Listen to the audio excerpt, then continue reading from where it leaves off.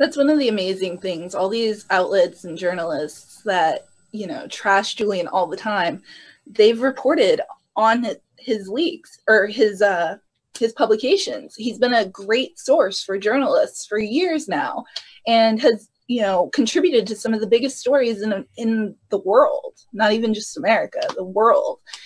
And they're, you know, trashing him, but it's really counter to, you know, their own interests, because everybody has gotten good stories from WikiLeaks.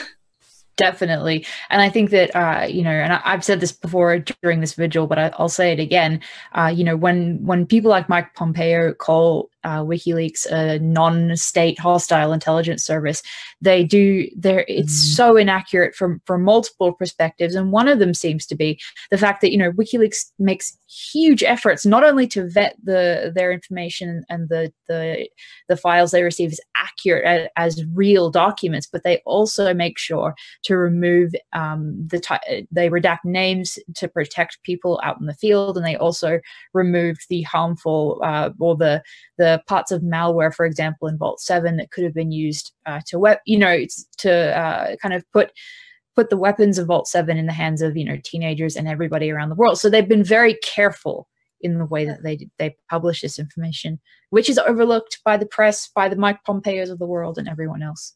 Right. And it's so funny because Mike Pompeo has tweeted positively about WikiLeaks before he joined the swamp.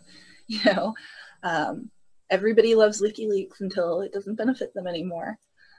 And so unfortunately true. Published things that I disagree with recently, very recently, and I still recognize the importance of it, and I would never stop supporting them over it. And it's just crazy to me how people, you know, they love him one second and then they hate him the next. And I feel like they're just not getting the point.